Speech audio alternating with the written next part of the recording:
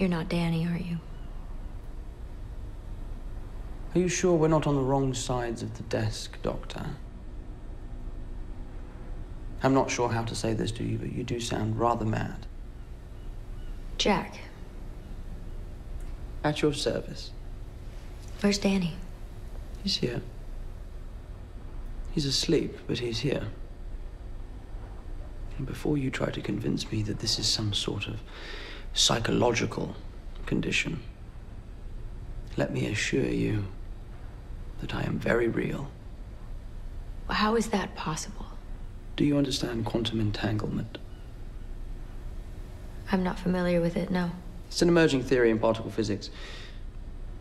It suggests that separation is not what we believe it to be. The idea that two particles can share characteristics without being at the same point in space-time.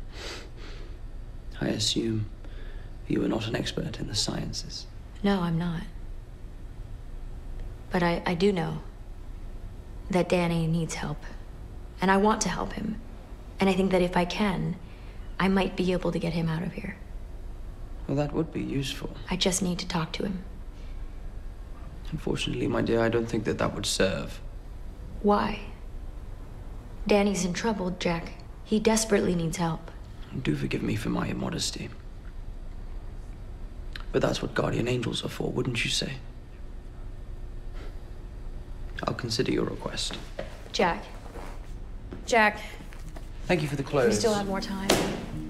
You're not doing Danny any favors. Guard, are you aware that these sessions are strictly voluntary? I'll be seeing you.